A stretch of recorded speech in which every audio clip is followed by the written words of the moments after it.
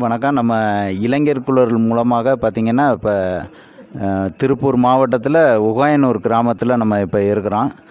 இங்கே பார்த்திங்கன்னா மகளிர் சுய உதவி குழு அப்படின்னு சொல்லி அமைச்சு தர்றதா சொல்லி கிட்டத்தட்ட ஒரு 2 பேர் வந்திருக்காங்க. 2 பேர் வந்து பண மோசடி செஞ்சுருக்காங்க. இவங்கள்ட்ட பணத்தை அக்கௌண்ட்டில் போட சொல்லி மோசடி பண்ணியிருக்காங்க.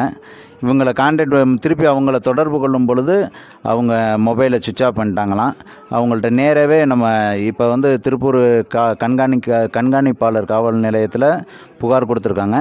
இருந்து இவங்கள்ட்ட நேரடியாகவே நம்ம என்ன நடந்துச்சு அப்படின்னு நம்ம கேட்டுக்கலாம். 2 பேர் வந்தாங்க. வந்து மகளிர் சுய உதவி குழு நடத்துகிறோம், 1 லட்ச ரூபா தரோம் அப்படின்னு சொல்லி சொன்னாங்க. 5லேருந்து 10 பேர் மட்டும் சேர்த்துனிங்கன்னா 1 லட்ச ரூபா தரோன்னு சொன்னாங்க. சரி அப்படின்னு சொல்லி போட்டு இது சனிக்கிழமை அன்னைக்கு வந்து சொல்லிட்டு போனாங்க.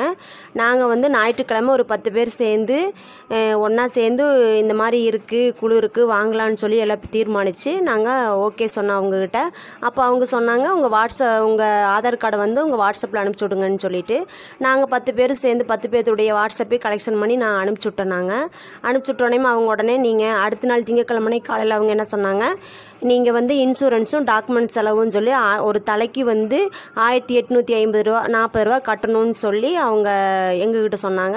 நாங்கள் உடனே பொங்கலூர் ஸ்டேட் பேங்க்கில் கொண்டு போய் பணத்தை கட்டணும். அப்போ வந்து அவங்க இன்னும் ரிசீவ் ஆகலை, நீங்கள் சீக்கிரமாக அனுப்புங்கன்ட்டு எங்களை வந்து ரொம்ப ப்ரெஸ் பண்ணினாங்க. அப்போ நாங்கள் போய் மறுபடியும் திரும்பவும் போய் பேங்க்கில் போய்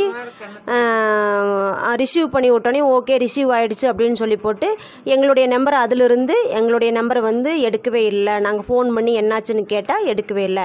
அதுக்கப்புறம் திருப்பி நாங்கள் வந்து அவனாசொலி ஸ்டேஷனுக்கு போய் சொன்னால் சொல்லிவிட்டு இப்போ சைபர் கிரைம் எஸ்பி ஆஃபீஸ் மூலிமா சொல்லியிருக்கோம். அவங்க வந்து 2 நாளுக்குள்ளே எங்களுக்கு நாங்கள் கட்டின பணத்தை திருப்பி கொடுக்குறேன்னு சொல்லியிருக்காங்க. இதுதான் நடந்துச்சு. எங்களுக்கு முழு ஒத்துழைப்பு கொடுக்குற தமிழ்நாடு இளைஞர் கட்சி அவர்களும் மாவட்ட கண்காணிப்பாளர் அவர்களுக்கும் காவல்துறை அதிகாரிகளுக்கும் நன்றி.